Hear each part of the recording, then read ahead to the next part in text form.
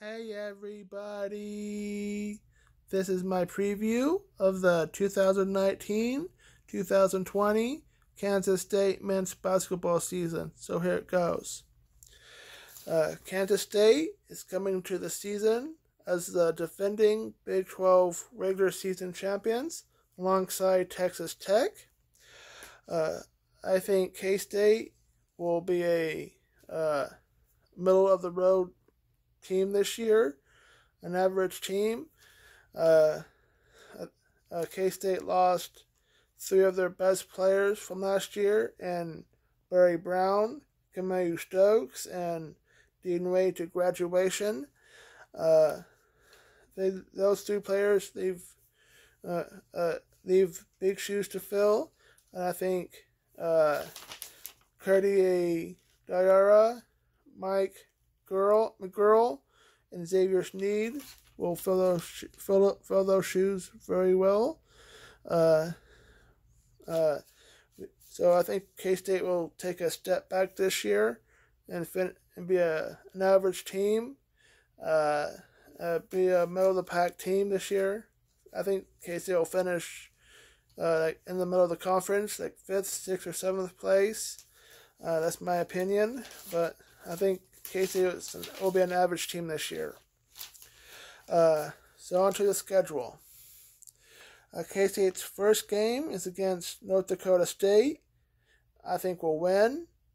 Then we're at UNLV, and I think we'll win. Then we got Monmouth and the Fort Myers tip-off. I think we'll win. Then we got Arkansas Pine Bluff and the Fort Myers tip-off as well. I think we'll win. Then we got Pittsburgh, also in the Fort Myers tip-off. I think we'll win. Then we got either Bradley or Northwestern in the third place game or the final game in the Fort Myers tip-off, and I think we'll win either. I think we'll either defeat either team.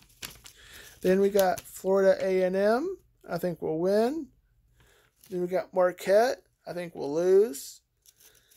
Then we got Alabama State. I think we'll win. Then we got Mississippi State in the Never Forget Tribute Classic and Newark, New Jersey. I think we'll win. I think we'll lose. Excuse me.